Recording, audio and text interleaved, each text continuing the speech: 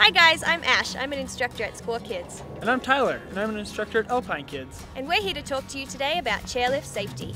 And tell you what to do and what not to do when riding the chair. Prepare, be aware, then ride the chair. The Skier and Boarder Responsibility Code says that prior to using any lift, you must have the knowledge and ability to load, ride and unload safely. Sounds good, but what does that mean? Well, chairlifts are big and heavy machinery that move thousands of skiers and riders up the mountain. And when riding them, you'll often be high off the ground. So proper preparation on how to load, ride and unload, as well as behavior while riding, is an important part of any day on the slopes. Squaw Valley and Alpine Meadows have stationary chairs for practicing chairlift loading and unloading in the base areas and are used as part of chairlift learning in Squaw Kids and Alpine Kids lessons. Please test your knowledge at these chairs before moving to the actual lifts. When in line preparing to load a lift chair, remember to remove pull straps and be ready when it's your turn.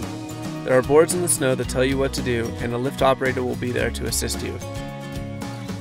When it's your turn, proceed to the wait here board and let the chair in front of you pass.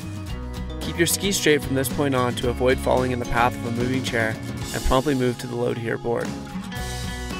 If you have poles, place them in the inside hand and look back over your outside shoulder. When the chair approaches, grab the side, back, or top of the seat and sit down.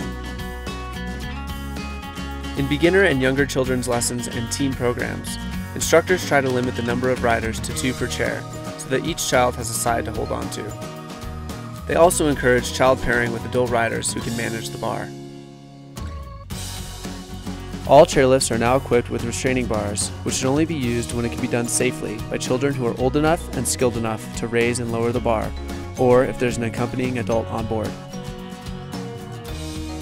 When riding the chair, sit back, hold on, look forward, and don't fool around.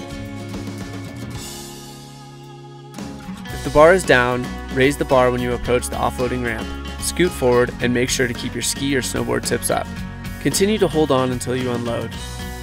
Unload at the Unload Here sign at the top of the lift. Ski or snowboard away from the exit ramp so that you're out of the way of others, and wait for your coach or instructor. If you are unable to unload the chair for whatever reason, sit back and hold on.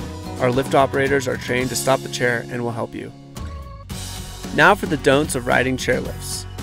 Don't turn around, even if the lift stops. Don't play with your skis or boards. Don't play with the restraining bar. Don't clap your skis together. Don't scoot forward in the chair until you are ready to unload. Don't take things out of your pocket. Don't take your gloves off.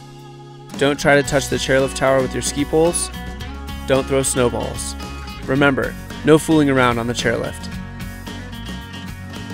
At Squaw Valley and Alpine Meadows, we take chairlift safety seriously and need you to help us. Thank you for skiing and riding with us and for riding the chairs safely. Prepare, be aware, then ride the chair.